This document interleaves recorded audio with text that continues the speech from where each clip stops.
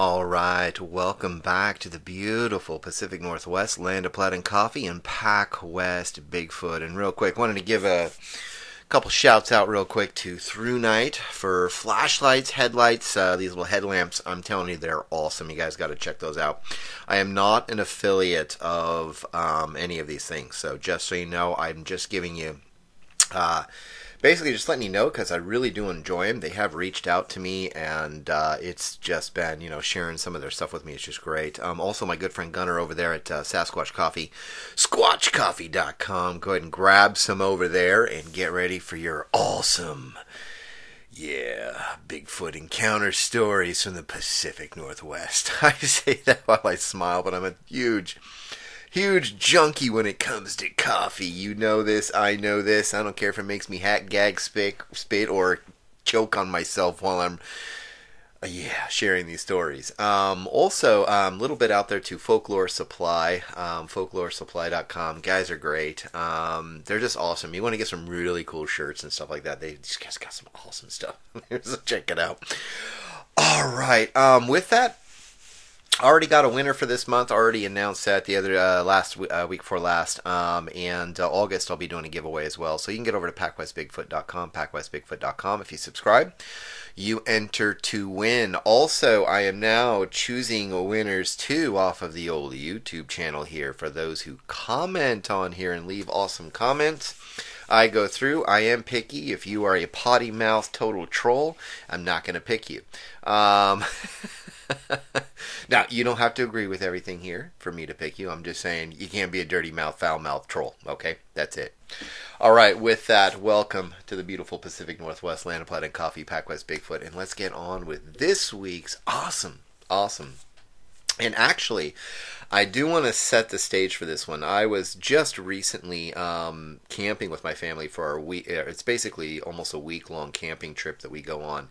And we pick somewhere usually along the Oregon coast, sometimes the interior parts of Oregon, but usually along the coastline. And this year we were heading out to over by the Eel Lake area, Clear Lake, all of that stuff. And I ran into an old-timer, and he was just really nice. And while I was fishing by myself there for just a little bit, he had shared something really interesting with me, and so I am going to share that with you. Okay, all right. So with that, here we go. The Fisherman and the Bigfoot of Eel Lake. I met an old timer not long ago. He lived over by Eel Lake in Oregon. He told me of a Bigfoot he would see from time to time.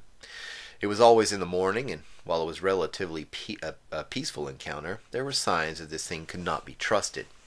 Here is his encounter story, as he told me. The Fisherman. Old Pete, that is what they called me. I lived in this area now for over 50 years. My family moved here a long time ago. Back then, my dad built and worked on boats. And with all that fishing going on here, even today, it was a pretty good trade, as it has kept food on the table and a decent roof over our heads. Me, I never liked being on the ocean much, but I do love the beach, and especially all the lakes around the area. From 10 Mile to Edna to Clear Lake, and even Eel, they are all beautiful in their own way, and full of fish, too. I can't tell you why it is I do not like to be on the ocean. I guess it was just some natural fear of it I had growing up. But I did not mind paddling around Eel Lake or any of the others as a kid. I was homeschooled before homeschool was a necessity for folks because of all this crazy stuff they are trying to teach kids like my grandkids today. The world today is simply crazy, if you ask me. I love people, don't get me wrong, but they're all just crazy, period. But you'll probably say the same thing about me, I suppose, when I tell you that Bigfoot is real. And if you're ever up or over at Eel Lake, just walk around the lake and listen carefully, because you'll hear him for yourself. I can guarantee it. It started out when I was about 12 to 13 years old. I know that Bigfoot, that particular one, is probably dead by now, but I saw one and its family once by 10 Mile Lake. More about that in a moment, as they say. But its young survived, and I think one of them stayed behind. It did not move on. It just moved north a bit to Eel Lake. The Bigfoot. I was fishing on a Monday to be exact. We lived and still live in a house that butts right between the dunes and the tree line on the west side of 101 between Lakeside and Winchester Bay. Back in the day, I knew a guy who ran the lighthouse. This is how old of a fart I am, Dave. Ha! But I was fishing that day. Mama wanted me to catch some bass or some crappie for dinner that night before Dad got home, so off I went after my lessons. I could walk there inside of 20 minutes and Eel Lake in 15. I got just outside of the downtown area at the edge of the lake, planted myself, and started fishing. Not 5 minutes in, and I had caught 2 fish. It was when I was pulling in a crappie that I noticed some folks across the way. Well, what I thought were folks walking out of the tree line and onto the beach. After a moment or two, as I was putting that fish on a string, is when I wondered if they really were people. I mean, I really thought it was some nice but very tall black folks out there doing some fishing. But as I started staring, which is not polite by all means, but as I did, I noticed the way they moved and how tall they really were. That was hair. It covered their entire body, I realized. Well, as 2 of them waded into the water, I watched as they seemed to bathe a bit, and after a few moments I saw 3 young ones hovering just at the edge of the tree line. They never came out into the open, but you could see them. They all huddled together closely, moving slightly here and there. Eventually I started to realize that I was seeing Bigfoot. And yes, we had heard the stories from some folks around the area over the years. Then they all started to leave. As they did, one of the younger ones, however, stopped before disappearing into the trees and looked back right in my direction. We just stared at each other for what seemed a very long minute, but was only seconds. Suddenly a semi-loud bark could be heard and echoed off the water. This little Bigfoot turned and almost seemed to melt into the trees. He grew up, though, and I mean grew up. Even today, when I can, I like to walk over to Eel Lake and fish, and yes, that young Bigfoot I saw that day too, well, until he passed on, I think, is still there. I had seen him on many occasions along the trails there, and sometimes it was a bit scary, and others, well, almost friendly, I guess you'd say. Personally, I never trust a wild thing, but they can do some pretty uncanny things from time to time, like warming up to certain folks, I suppose. This Bigfoot and I did, that's for sure. I heard him the first time back in the mid-1970s. I was getting some fishing in one beautiful spring morning. I was going to meet the girlfriend up there, but her parents would not let her go that day, I'd learned. But I did. I still lived at home and worked for my dad. I was also building a smaller home on their property, about 100 yards from theirs, to raise my own family in. By this time I was living in it, hoping that young gal would marry me, but that is another story. I headed out and reached the edge of the lake in about 15 minutes. I decided to take a small game trail around a particular point to the south of the lake. That is when I noticed I was not alone, nor would I be from then on out ever. My fishing buddy. I had this crazy feeling I was being followed, but I thought it was just a cougar, a bear, or something else. I never expected to see a Bigfoot ever, period. I sat down on an old log and cast away.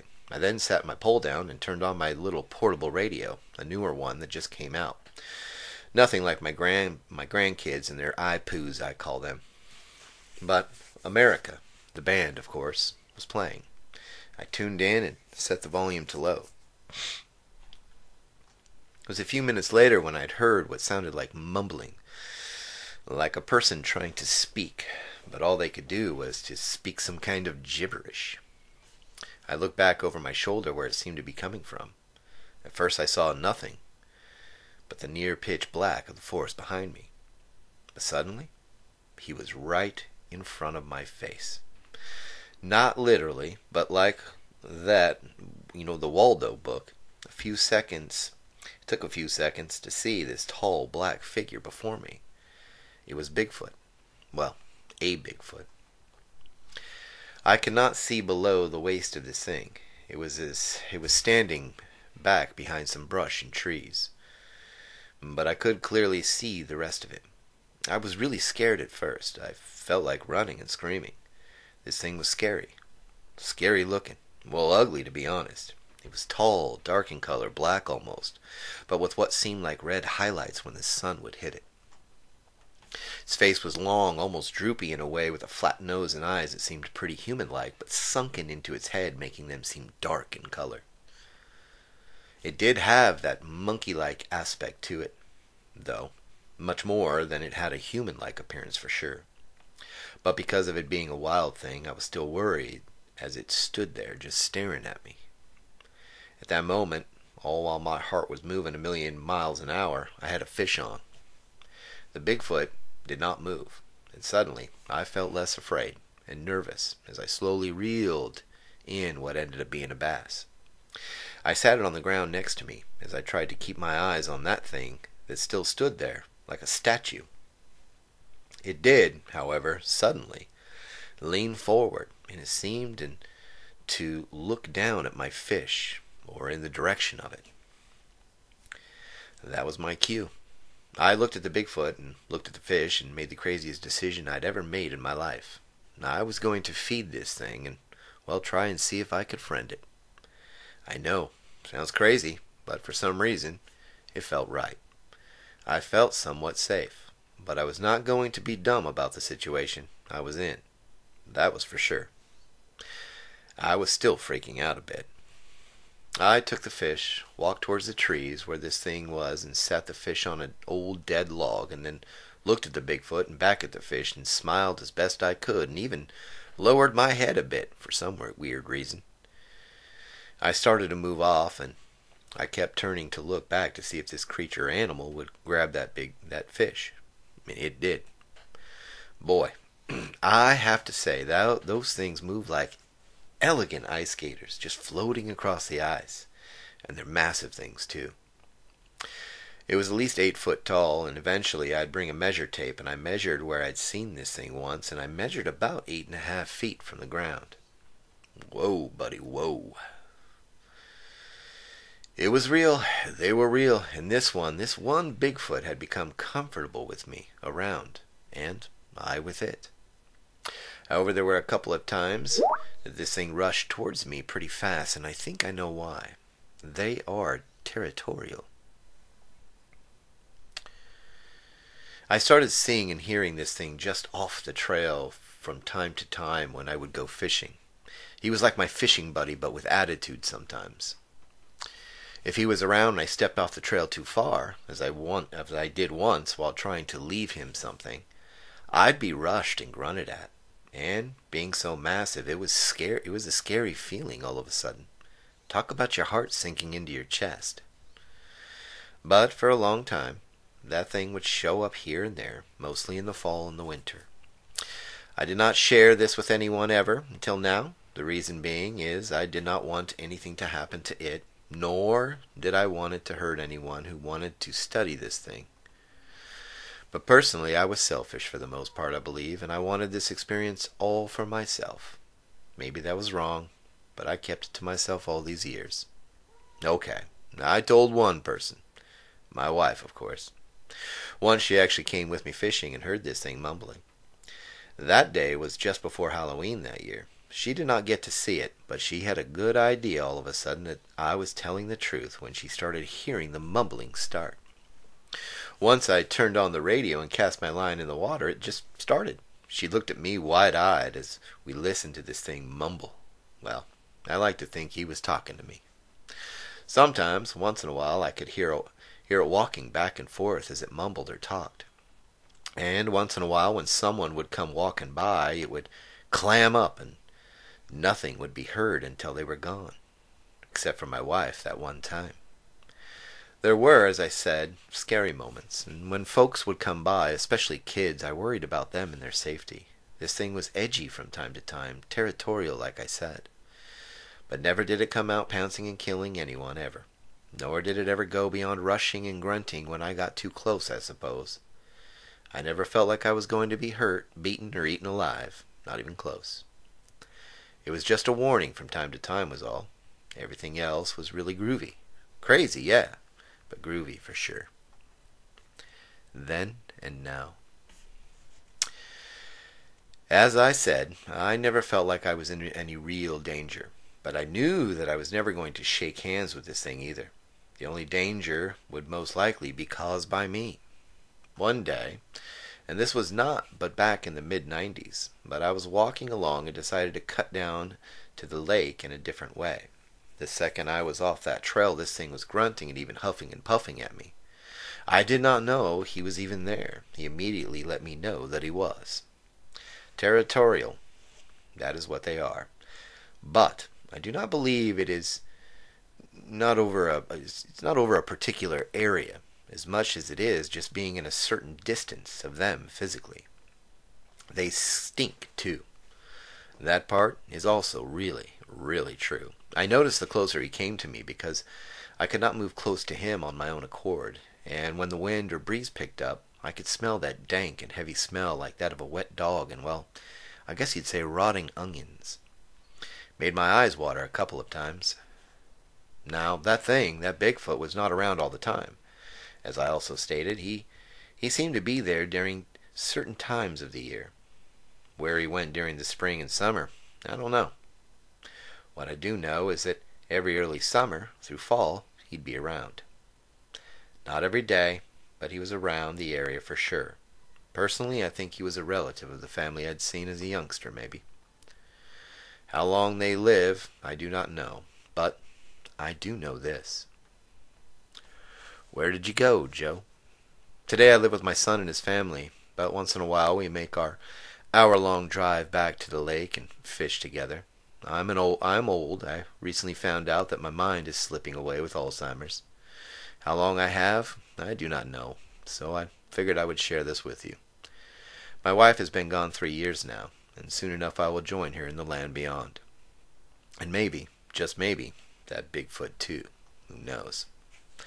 I have not seen him or sensed him around for a few or more years now, and that leads me to believe that he too is gone, passed away into the memory and that place beyond.